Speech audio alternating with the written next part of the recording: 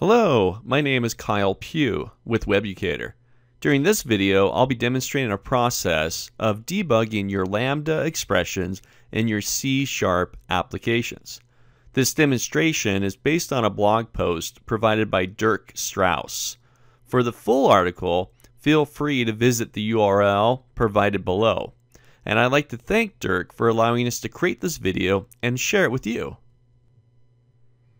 Alright, so I've opened up Microsoft Visual Studio Express 2015 and I've created a simple Windows C# console application.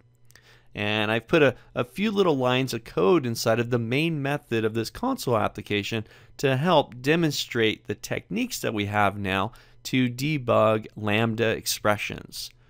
So kind of high level here, just describe what I have so far. The first line of code that I have creates a simple list object, a generic list of string type, and I filled it with a variety of names of various lengths.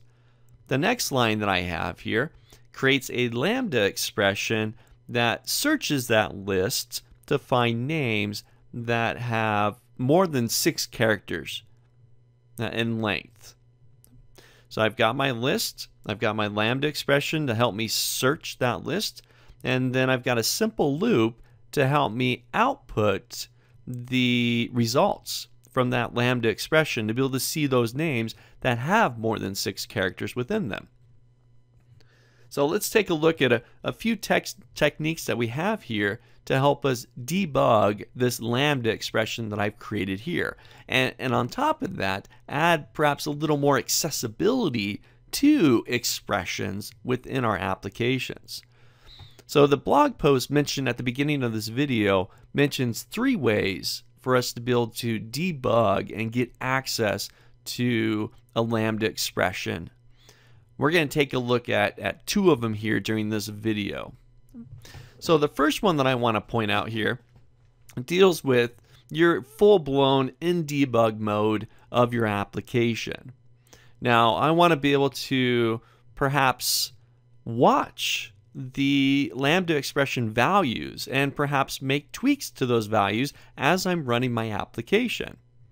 So first thing I'm going to do here is I'm going to place a breakpoint within my code, and I'm going to do it right when my first lists, my list generic string list, gets generated and populated. So I'll click off to the left there and place in my breakpoint, and I'm going to go ahead and run my application. I'll start it there at the top of my screen. So again, this is a console application. We saw the console window pop open for a moment, but now I'm inside of debug mode. So I can see that I'm currently looking at my list. It's being generated, it's being populated with those names. I'm going to advance my code here a little bit. I'll hit my F11 key to be able to step into my code. This will take me down to my next block where my Lambda expression is now being generated and starting to search that list created previously. Now my Lambda expression currently says that it's going to search that list called names and look for any names that have a length of greater than 6 characters and then place those values inside of a new list that I am now creating kind of on the fly within my application. Now I can watch my Lambda expressions, one of our techniques that we can use to debug the Lambda expression. I've got my watch window open down at the bottom of the screen. I'm going to come in, I'm going to highlight my Lambda expression. I'll get from names.where and then my actual Lambda expression there. I'm going to right click on it and I'll add it to watch, to the watch window. And I now have that Lambda expression down available to me in my watch window. And I can see if I click on the little arrow off to the left of it, that 3 of the 7 names that I have within that names list contain more than 6 characters. Now, a really neat thing here is not only do we get to view that and actually see the contents of it within our watch window, but I'm in debug mode. I can make some tweaks here and see what happens to the results. So I'm going to come back in and say, you know what, 6, that's great. You know, what am I going to get if I pass in 4? I'll hit my enter key. Now I'm going to go ahead and expand it back out again through that little arrow in the corner. And now I've got how many back? I've got 6 of those 7 names back. So as I'm running the application and in debug mode, I can watch that Lambda expression and I can make tweaks to that Lambda expression and see the results that come out as I make those updates. So this is just one of the techniques that we now have to be able to debug Lambda expressions. Here's another one. I've still got the same application running here, the same instance.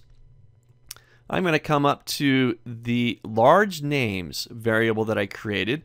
This is the variable or the generic string list that I've created here that's going to hold all of those names that are greater than 6 characters or 4 characters or whatever it is that we've specified here. But I've hovered my mouse over the top of it. I get my little tooltips window that comes up on me, and I'm going to go ahead and tack it or pin that little window. So now, as I'm in debug mode, I can constantly keep an eye on that variable that I've created called large names. Now here's a big benefit that we get in regards to Lambda expressions. I can now take that large names variable that I'm now essentially pinned and watching.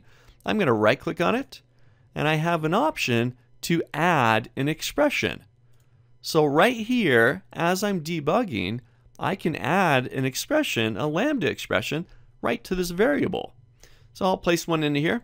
I'll say, we'll take names again. And I'll say where. And I'll create my expression.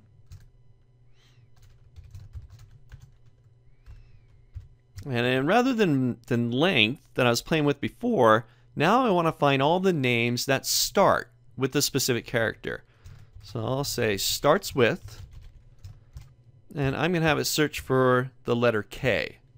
I know that I've got a couple of names within that list called names that start with the letter K. So now I've added an expression to that variable right here in debug mode. I'll hit my enter key. I'm going to go ahead and expand that out, and I can see that I've got Kendall and Kyle, 2 values within that names list that start with the letter K. And again, as I'm debugging the application, I can watch my Lambda expressions, I can make updates to those Lambda expressions and change the values and see what happens as I'm debugging. And on top of that, I can go directly to my variables, pin them, continually watch those variables, check their values and such, but then on top of that, I can add an expression to it, a Lambda expression to it, and watch those values and continue to make tweaks to it here as well. There we have it. Debugging your Lambda expressions in your C# applications. For this and more tips and tricks, feel free to visit the full website found at the URL below.